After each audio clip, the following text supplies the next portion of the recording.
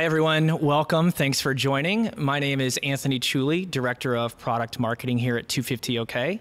And today I'm joined by two esteemed colleagues. Allow you to introduce yourself. My name is Alex Hines. I'm a solutions architect here at 250OK. I'm Sridhar Chandran. You can call me Sri. I'm the solutions architect at 250OK. Thanks for joining, guys. Welcome. Absolutely. So today we're going to have a really interesting topic around the evolution of the email industry itself and an overview. Take a look back at some of the things that have been changing recently, both from the ESP and ISP or mailbox provider perspective, and what that means for marketers. And I think it's one of these topics where a lot of marketers may not be paying attention to this stuff or aware of these changes, but I certainly think it's something that they should be aware of, and it certainly could have implications of how they're thinking about targeting and marketing to their subscriber base. And what's great here is we have a very unique perspective between the both of you. Alex, you coming from the ESP world, previously working at Adobe, correct? For many years, yeah. And then Sri coming from the AOL Postmaster team from the ISP world. So I think this is a really cool conversation dynamic to have. And I think the perspectives from both sides of the fence will certainly help formulate kind of a rich conversation about some of these things. So with that, Alex, I wanted to start with you. From an ESP standpoint, there's been a healthy amount of consolidation the past few years, the past decade, of some big major service providers being acquired or merging. And I wanted to just kind of get your take on why you think that is, and if that is a trend that you think will continue. Yeah, so I really see all that coming together as, all these big major providers kind of all do things pretty well on their own. Each of them has all their own strengths, but some present data to you a little bit better, but they can't really deliver the mail in the way that you think that they should be delivering mail. So when you see these things coming together in the back end, like, you get a better product out of that. You get like Adobe. Adobe acquired a much smaller company to really bring in that email service providing end of it, but they use that Adobe gloss on top of a lot of things to really bring together the visual level.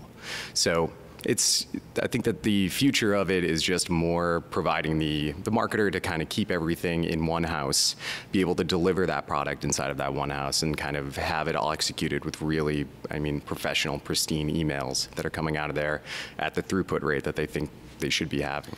And I think a lot of times for me, it's when I read the headlines and kind of see what's happening, sometimes it's almost easier to acquire another platform or provider that is a gap in your current service model rather than trying to build it net new. Yeah, no, it's nearly impossible to start building those things out from scratch at this point.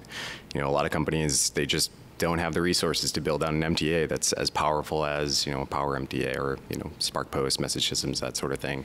So they really try to find things that have that strength already there and then bring it together and combine it with whatever they're bringing to the table. Yep. And Sri, shifting gears and talking about the ISP landscape, there's certainly been a number of domains and webmail providers that have retired or sunsetted their service providers, or their service domains, the past few years. But also a healthy amount of mergers between some fairly well-known properties, right? So we've got Oath, which is most recent. It's a Verizon subsidiary. It's the umbrella company for Yahoo and AOL's digital properties. We've also have recently the Microsoft platforms, so the Office 365 and the Hotmail and the Outlook.com infrastructures kind of merging and sharing. From your experience from an ISP's perspective, kind of the same question back to Alex. Why do you think there is those consolidations and mergers, and what are your views on how that will continue to play out? So we are living in interesting times, at least on the ISP, the mailbox providers world, because you have to understand these are two big entities that are merging, and it's not simple. It's pretty difficult because there's a lot of these ISPs have a lot of vanity domains with them, and just merging them together is a lot of effort. So where I see this going is it is good for the senders at least, because yes, you have only to take care of one filter instead of two, or in this case, 4 has become 2 filters. So it's pretty interesting for the senders, and even for the ISPs also. See, the main goal for us from an anti-spam perspective is just fighting the bad mail, the bad senders. So we have a consolidated infrastructure targeting a much more wider audience, the spammers, and I guess it's a good direction that we're heading to. Yeah, I mean, I would reflect on my own personal experience that I can't imagine the transition of folding multiple big properties into one, and it doesn't happen overnight, and there's always some hiccups that we feel on the deliverability services side often, or on the customer success teams, and it's certainly a struggle a lot of times for marketers, right? Mail will erroneously bounce, or there'll be false positives, or there's throttling issues that no one really understands why it's happening, and it's very difficult during that process. But looking at it in a glass half full standpoint, I think there's two things. One is, you touched on this a little bit, it's less domains, less unique filtering to care about. So when multiple properties merge into one, in a way it almost simplifies delivering mail. And I think the other point that certainly is important for me is the data consolidation piece. Whereas historically, Yahoo's got their set of data. They're not going to share that with AOL. They're not going to share that with Verizon. And when you have these mergers and acquisitions, now it's kind of a consolidation of all these data streams that really can make not only the infrastructure and the filtering better, but also perhaps future features and enhancements to the UI of a new mailbox provider. Absolutely. So you just mentioned about all the different kind of errors and bounce codes that you used to get. So just imagine when I came to towards the sender side, I was number of error codes. I had a tunnel vision of the AOL error codes. It was pretty.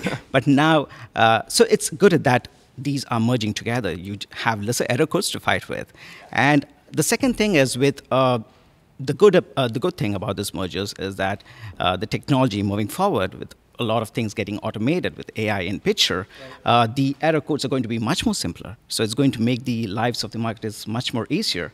So it all boils down to the basics of email sending. That is, you got all your best practices in place, and then you move on a little ahead and look into your segmentation, so on. So it becomes a little more, the whole landscape becomes a little more better for the senders, is what I feel.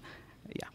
One of the things I wanted to get both of your takes on, and I'll certainly weigh in here as well, is we talked about ESP consolidations and mergers and the ISP world and domains and webmail properties, but we're also almost seeing that now with tools themselves.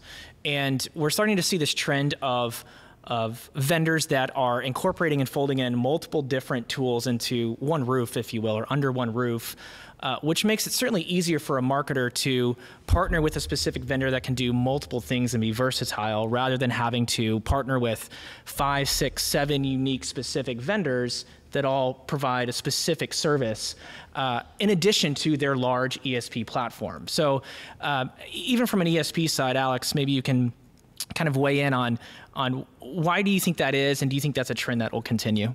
Yeah, I mean, on the ESP side, every ESP I've ever worked with has sort of a layer of ways of contextualizing some data in there, whether it's simple design tests or simple blacklist checks, all these sort of things that just never got fleshed out. They're not super robust on that end. And so you'd have to go out and reach and find different companies that can facilitate all of these different needs for you. And as a marketer, it's terrible. It's a bad user experience, right? Yeah. You have all these different logins. You can't remember which one is which. You don't remember which ones reports you like. It's kind of all spread out there. So you don't use them. Use one or two. You find kind of what you like and what facilitates your daily needs, but then you miss everything else. So as it's all coming together, as a sender, as a marketer, as somebody working on deliverability projects, having all that stuff in one place, it's great, because then you can tie all these things together. Yeah, you send out your design tests, you kind of figure out why it didn't work, and then you can look at things like your seed testing, and you can figure out, okay, here's where we were before, now I can figure out why we're getting spam, why this is getting marked, and it might not just be my design, it might be this whole ecosystem I wasn't really looking at beforehand. And that's kind of, I mean, it's great. It's awesome for us because it makes my life so much easier, because I don't have to reach out to all these different places. I can have these great reports and I can have these really cool utilities just waiting there for me. But in the ESP, they don't really focus on integrating all that sort of stuff. It's not their game. It's not really that important to them. For them, it's really just making a rock solid product to get that stuff out the door. The monitoring, the work that goes on after that and before that really is outside tools. And so it's great to have them all in one place, and a lot of companies are pushing towards that. Yeah, I mean, it's interesting you brought that because even in the receiving end, if you look at the traditional kind of data points that you had, like an IP-based feedback loop, that's out of the picture right now. Yeah. So we are more moving towards a domain-based feedback loop. You have SNDS in picture. So there's a lot of data over here. And if you have tools that funnel all the data in, it's pretty good, I guess. Yeah, and it's the common theme, right? Even from a data perspective, there's consolidation. And, you touched on traditional feedback loops, IP-based feedback loops are shifting to domain-based, and certainly the case with Oath. I think it's the continued evolution of the more data sets that you have at your disposal, we're baking that down and creating new ways to maximize email performance or monitor or report. Yeah. And I certainly think it's a win-win situation, really, depending on who you are. But it's interesting that this trend permeates through ESPs, through ISPs, through data providers. It's more of a consolidation. And I think what that means for a marketer, if we take a step back, is not only is there less choices, right? There's just less number of ESPs. There's less mailbox providers or ISPs to care about or try to reverse engineer or deliver to. But for me, it's almost it's an easier way to operate your marketing program because it's just less things to have to care about. Oh yeah.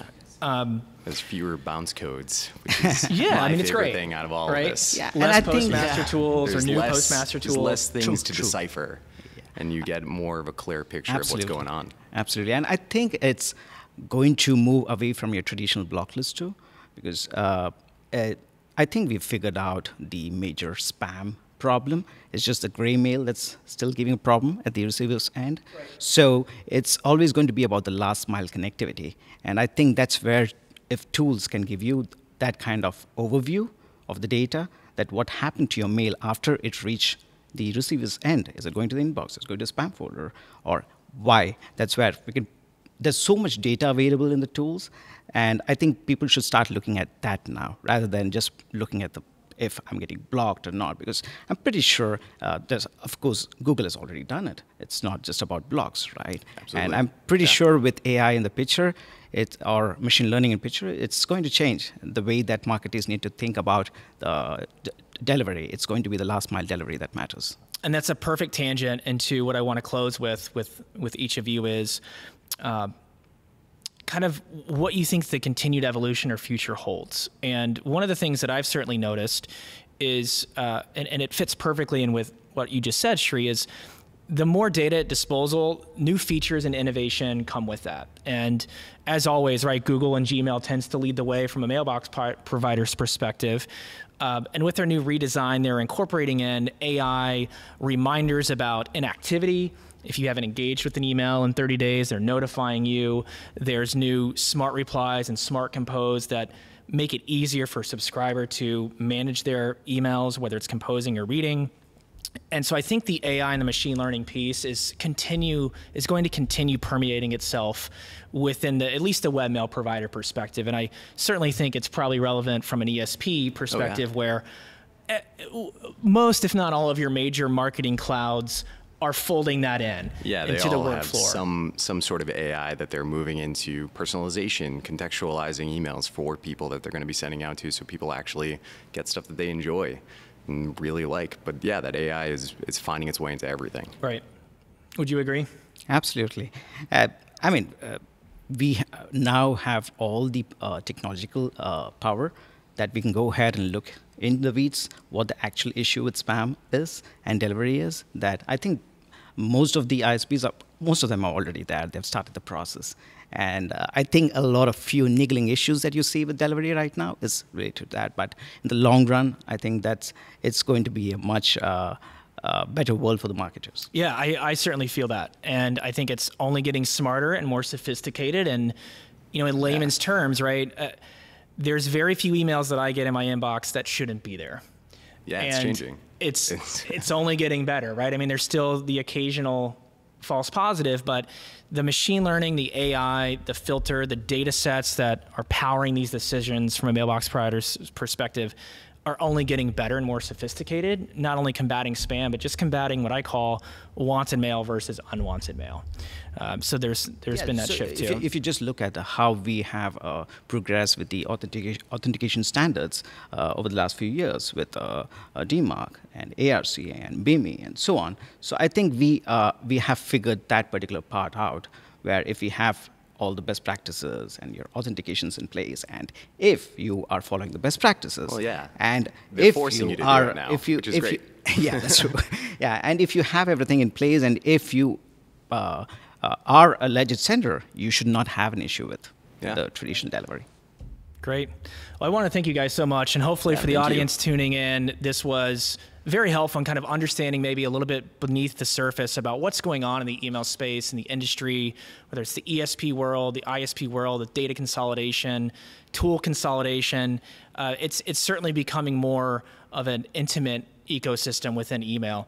So thanks for tuning in. Hopefully this information was very helpful for you to maximize email performance, and we'll see you next time. Thanks.